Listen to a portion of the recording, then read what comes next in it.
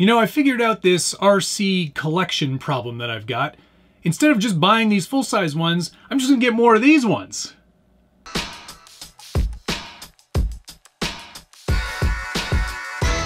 Welcome back to the Scale Builders Guild. Thanks again for watching. Today we're taking a first look at the new Element Enduro24, which is a 24th scale RC from Element. This is Element's first foray into the smaller 24th scale market, and there are a lot of choices out there now to try to grab your dollars. This one's priced very competitively. Let's see how it stacks up. While this is new to Element, it is not a new design overall. This is a rebadged and slightly re-engineered RGT something or other. I'm not familiar with that model. That's what I've been told. But I have also been told that there have been some significant changes to make this an Element through and through.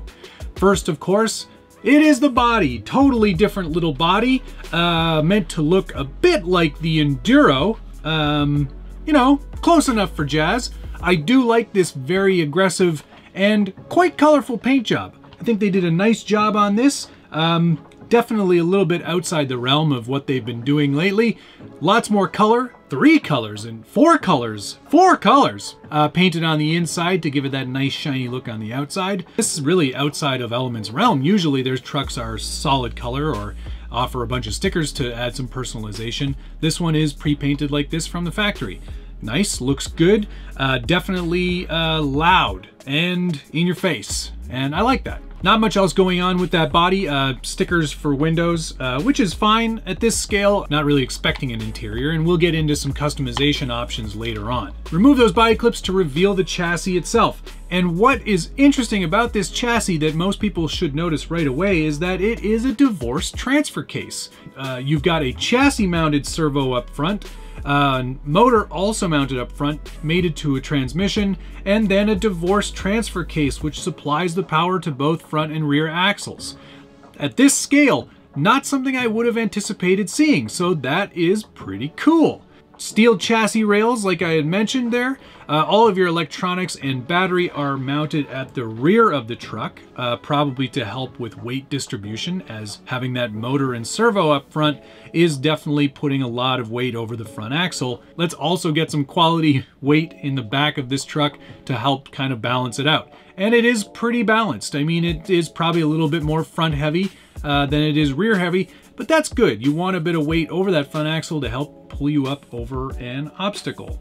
Shocks are just friction dampers. There's no oil inside these, of course, and probably no way of putting oil inside them.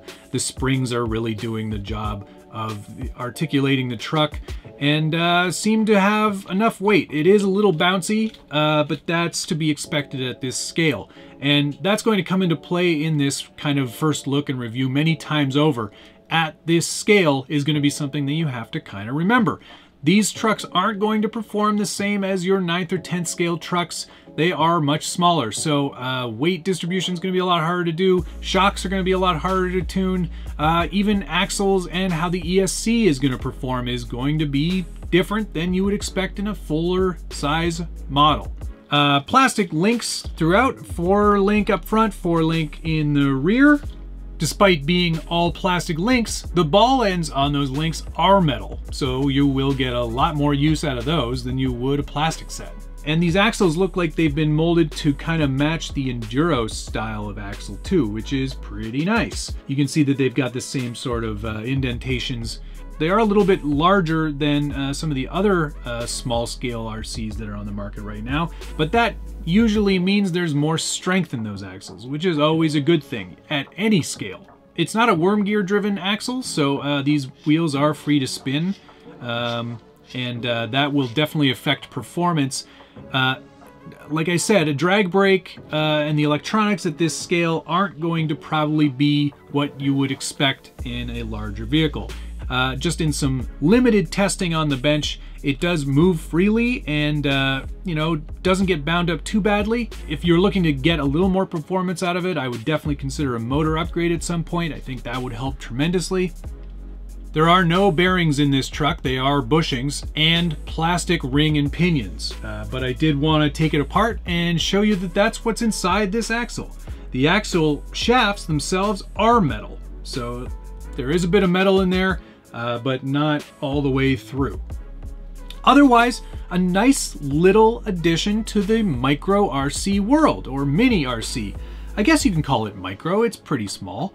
What do you consider to be a micro or a mini RC? What scale does micro become the scale you're talking about? Anything under 24th scale?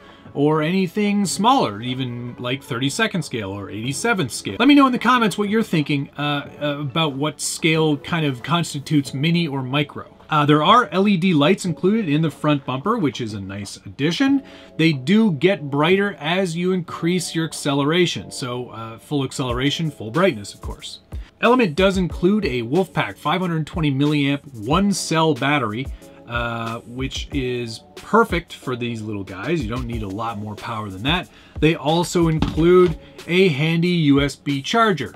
This is the radio that's included, 2.4 gigahertz. Lots of control on there for adjusting your trims and dual rates. There is a third channel. I guess it's just a button clicking third channel, but there is a third channel nonetheless. To get at the batteries, it's got this innovative kind of slide off trigger, and then all your batteries go in there, which is pretty cool. Not the best in the whole world, but at this scale, I'm not expecting very much. At least I can operate it one-handed, so that's good.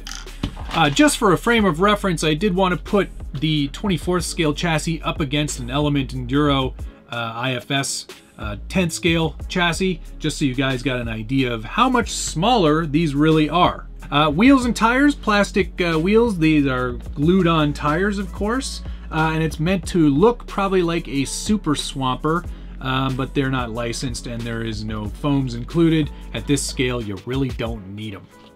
So there's a general rundown of the truck itself. Let's put the body back on for the... One thing that I really do like about this chassis layout is that with having that divorce transfer case and your motor and servo right up front, it does offer a lot more options in terms of static model bodies that will fit on this truck without a lot of modification.